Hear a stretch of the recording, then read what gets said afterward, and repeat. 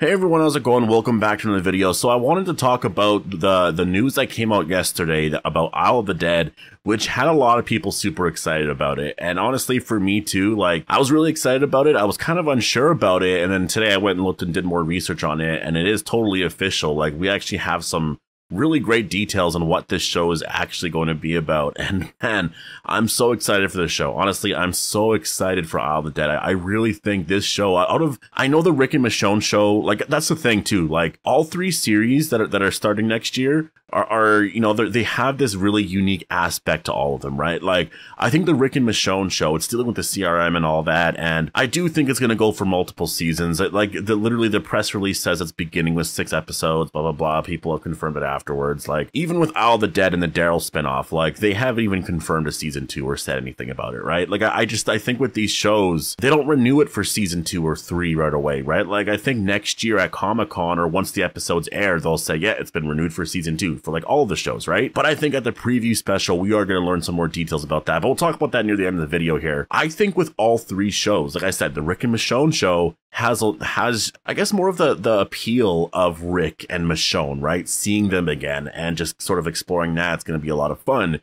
The Daryl show has, you know, it's set in Europe, and so there's a lot of questions I have about that, like why is that set in Europe and what the hell is going on there, right?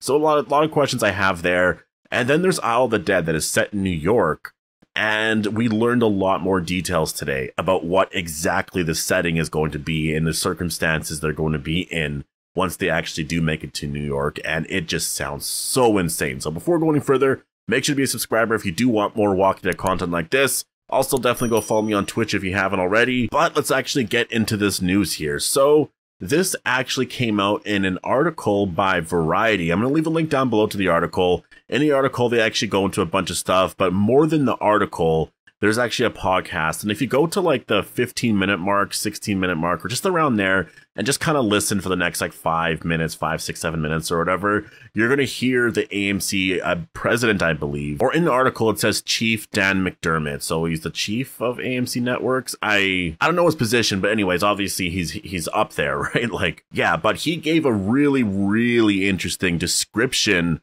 of what Isle of the Dead is actually going to be really focused on. And the one thing that he said is obviously it's focusing on Maggie and Negan, and we're going to see them go to Manhattan. A lot of what he said is really fascinating because it does sort of go into some of the origins of just what the government did in the very beginning of the apocalypse. He said that there's going to be about 1 million zombies in Manhattan, just literally like the ground is covered in zombies. The government blew up all the bridges at the start. And so 12 years later, you have people here still, obviously. Walkers are overrun just all over Manhattan. You literally cannot go on the ground anywhere. So Maggie and Negan are now visiting this community, or they're venturing out. And this community, or the civilization of people, I guess, they're sort of forced to live on rooftops and or buildings. And obviously they've grown their own gardens, their own food and stuff on like these rooftops and whatnot. And they have to zip line from like building to building to travel. And man, when I heard all that, I was like, okay, this is a spinoff I'm excited about. Like seeing this and continuing the story in the way that they're doing it in terms of reuniting with Rick and all this bigger stuff here. This is what I've been really wanting from The Walking Dead for a long time. And I like the story in The Walking Dead right now. Obviously, I really do love that story, but this is the stuff that's exciting. This is the stuff that I want. I want to see Rick again and Michonne again. If they're going to do spin-offs, I want it to be like this. I want them to be in Manhattan. You know, you're going to see like the Statue of Liberty or whatever, and you have to zip line from building to building. You know, like I want interesting communities like that where they literally cannot go on the ground and they're sort of trapped there and forced to live there. The government blew up all the bridges and stuff, and so they have no way to sort of leave, or maybe they have left, but this is just sort of home. Maybe some people, you know what I mean? I don't know how they're going to explain all of it there, but it's something that, like, man, like you hear about that, and that is like, this is a spinoff right here. Like, this is what you do for a spinoff. And like, man, out of all three spinoffs, I know I have this like bias towards Rick, and I'm excited for it, but I want to see this so bad. This actually sounds like it's going to be really fun. This is going to do a lot for the overall story, and I'm really trying to think of how they're going to do all of this, right? because the assumption is they know that Rick is alive, right? And that basically after they go and try to find him, it's going to be him or Michonne or something like that. Somehow they're branching out the universe here. And so it's like, how does all this make sense? I mean, the assumption I have is that there's, like, I do think they're going to be looking for people. You know, Norman Reedus talked about his show and the fact that he was looking for people and that there's people that are missing and maybe he runs into one or two of them. I don't think that's going to be Rick or Michonne just because of, and that's what I mean, that's kind of confirmation right there that we are going to be getting more seasons of the Rick and Michonne show, just because I'm trying to think of it story-wise with the Daryl show. Like, Norman Reedus even said that, like, he wants to do, you know, Daryl and Carol stories. The Walking Dead, when it ends this year, it's not the end of stories for Daryl and Carol. And so obviously she, you know, Melissa McBride does want to take a break. She's not going to be there for season 1, maybe season 2, or maybe season 3, right? So it's obviously at some point in the future, whenever she decides to, whenever she's, you know, it'll be awesome. Honestly, then we could all hype up the return of Carol and that'll just be so much fun. It'll be so exciting. And just having Daryl and Carol reunite, like, that'd just be so cool. Kind of like season 5 again, right? Like, that'd just be super awesome. And, you know, at this point, Daryl will probably be in a really stressful situation. Like, yeah, it'll just be really cool to actually see that. But if the Daryl show ended in a way where he found Rick and Michonne and then obviously, and like, it just makes no sense story-wise. Like, I think the people that he might run into, it could be Rick or Michonne, but it might be in the next couple of seasons. Like, it might not be in the first season. It's just kind of a lot to assume that he's going to run into Rick or Michonne, and then in the Rick and Michonne spinoff, like, they're going to do that and Rick and Michonne's story there, and the next season, like, Carol's never going to run into Rick. Like, they're not going to do that. Like, it just, there's this whole CRM plan. You know, if Daryl and them are going after them, whatever, dealing with all of that,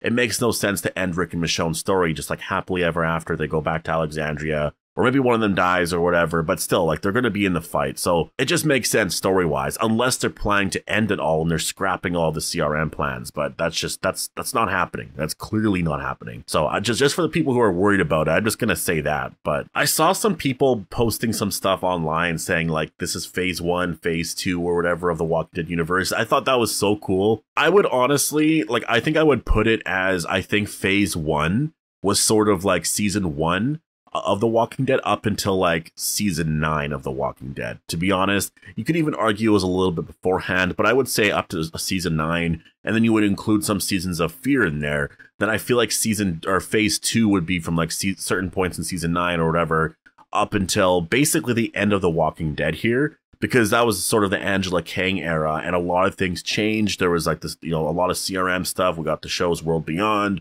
It kind of coincided with a lot of the World Beyond stuff on Fear the Walking Dead. And I think, you know, with the Commonwealth finding out Rick's alive, this ending the show, I feel like this really should end phase 2 in that sense.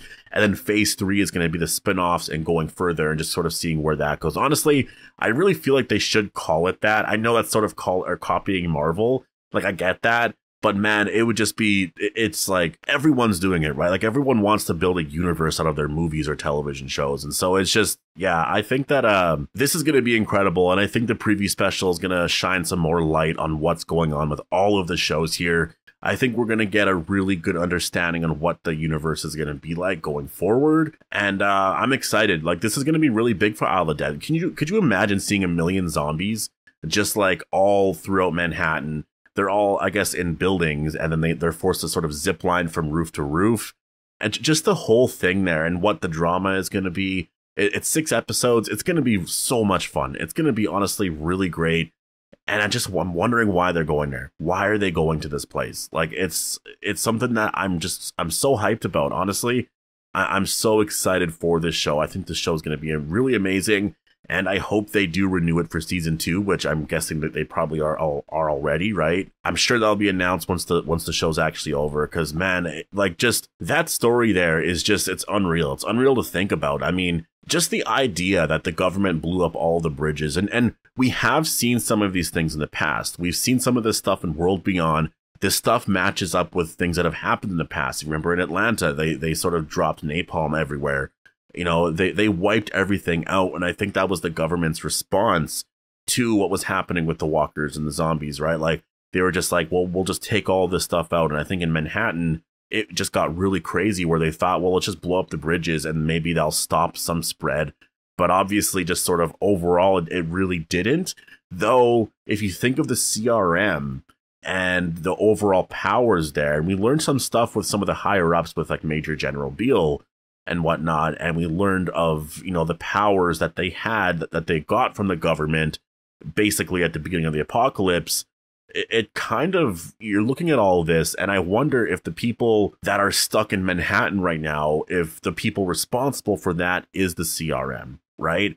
And because the CRM is basically the old government, they're a version of that. I'm sure there's some people who have sort of crossed over. I mean, the old government really doesn't exist anymore, and I do think the major power now in the United States is the Civic Republic. And based off of what they did in World Beyond, you know, like wiping out a community and all that, it does really add up. It does make a lot of sense here. And man, I do think I'm just excited for Isle of the Dead. I think it's going to really explore a lot of the history here of The Walking Dead, really get into some really cool stuff here, and yeah, start exploring this CRM storyline, because that's where we all want to be. We all want to be at that point, and we're literally going to be there next year, where they're all sort of dealing with communities that have been affected by them and learning more stuff about them. And yeah, we're getting Rick back next year, right? So yeah, this is going to be a lot of fun. Again, the preview special is in like a week and a half, so I'm going to do reviews on it, this and that. I'll likely do a Twitch stream and stuff, sort of reacting to everything. So yeah, definitely post all your thoughts down below. Hope you guys all enjoyed the video.